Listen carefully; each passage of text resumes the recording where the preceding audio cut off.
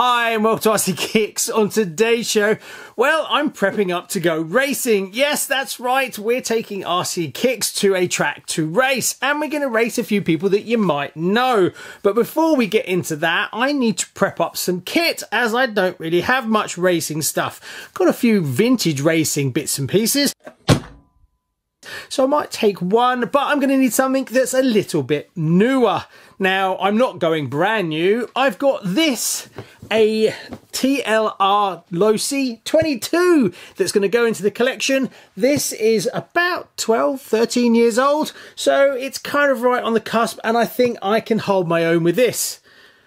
Well, I'll blame the car either way, so... But anyway, in this episode, we've got to get this prepped up, got to get all the electronics in it. I'll show you what it is, and hopefully take it for a bit of a spin to make sure that it doesn't just break the minute we start. So I was lucky enough to get this, the 22 from TLR, or Losi, Team Losi, they Racing is what they changed their name to. Now, I'd just like to say a massive thanks to Scott in the US, who sold me 2 cars for a brilliant price. So I've taken the car out of this, but there's still a lot in here. And this is the car. Now, this is in Scott's livery, and it's in beautiful condition. This came out all the way back in 2010 or 2011. I'm not too sure. TLR 0022. Now, this went on to win the Raw National Championships in 2011. So I don't think I've got any excuses when it comes to performance. I'm pretty sure it's going to be my fault that I'm not going to do very well. It's a rolling chassis, which is why I've got to fit electronics in it. Now, when this came out, it was a big sort of step forward for Losi. They wanted to be taken very seriously as racing. So this has a 2.5mm hard anodized aluminium chassis, 12mm big bore shocks, metric hardware, which is fantastic to see because I do really struggle with my RC10s. As all my tools are pretty much metric, so it always turns out to be a bit of a faff for me when I'm working on those. So working on these is so much easier over in the UK, as it's all metric. Dual disc slipper clutch, big bore shocks like I said before. So yeah, super chuffed, and I think this might be able to hold its own, even though the people I'm racing against seem to have gone out and got all singing and all dancing kit. But hey, we don't compensate here. Right, let's open the box, as it's not just the car. I was really surprised just what else came in the box. Now, you get a sleeve. It's all really nice how the presentation is done for the 22s. The quality of the buggy is fantastic. So let's open it up and see. So what do I get? A second body, slightly different style, but painted up the same. This obviously does fit onto the 22. That's the 22, that's the original body style, and then this, I'm not sure what this one's from, but it does fit just as well.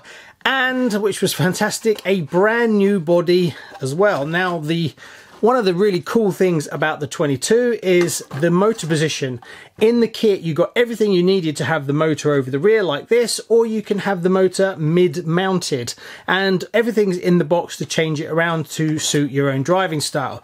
Honestly, I have no idea. There are a couple of other racing buggies that I've got, the motor has been inside, and also I've got some vintage stuff where the motor's on the outside. Can't say my skill level really makes any difference whether it's at the back or the front. It's down to my terrible driving. So you can actually cut these bodies. See, it says here for a mid. Also, you can trim it if you want it for the rear, which is really cool. Now, I'm going to send this off to be pro painted, as I really like the box livery colour with the pink and the blue. So my plan is to send it off to be professionally painted.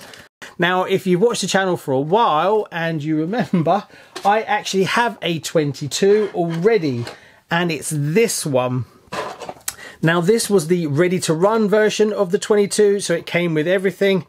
You got the transmitter, receiver, motor, and everything. So, but it's a bit more of a watered down version. It's not got as many bells and whistles on it. But one thing you'll notice since that video, it now has all the correct electronics fitted back in it, so it's now complete just like it was.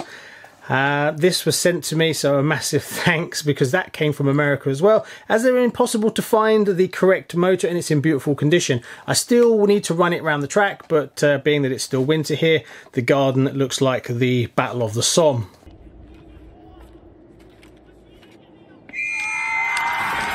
So it's brilliant to have a 22 kit version, as it comes with so many more bells and whistles. Really chuffed. Beautiful bits of kit, and these are getting to the sort of the latest versions of TLR Team Losi that I will stop collecting, because it goes cab forward from the 2.0.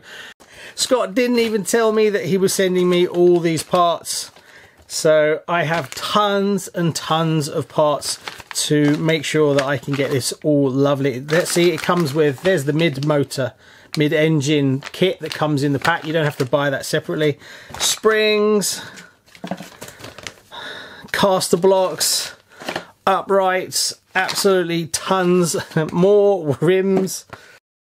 But the good stuff doesn't stop there. Not only did I get a 22 from him, he also happened to send me this, which is a 22 2.0. So this is an updated version of the 22. Now this came out in 2014 and they did some improvements on it. They upgraded the shocks, the diff, the suspension geometry, and apparently this is easier to drive, which I'm going to need as much help as I can.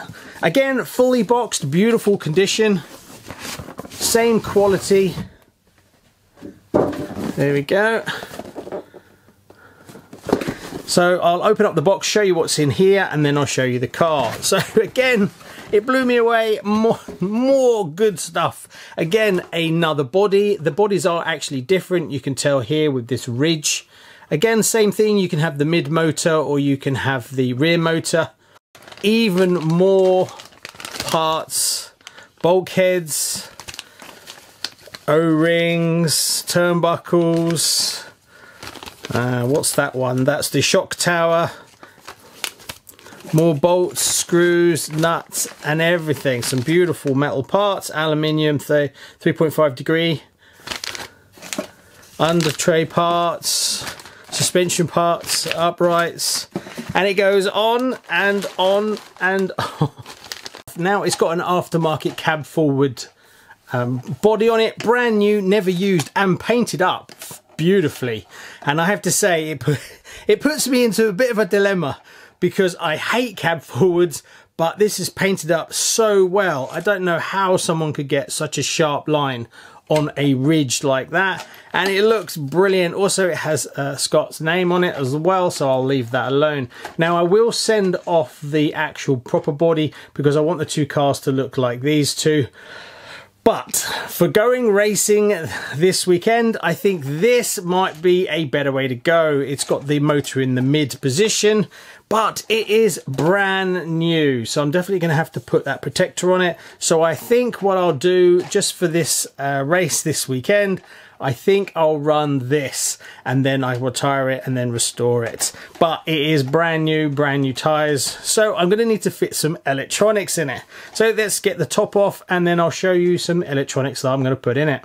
So one thing after getting these is the quality is just amazing. They are beautiful and they're very serious buggies. Obviously this was 2014, so things have moved on, but this is still a highly capable buggy compared to some of the vintage stuff that I own.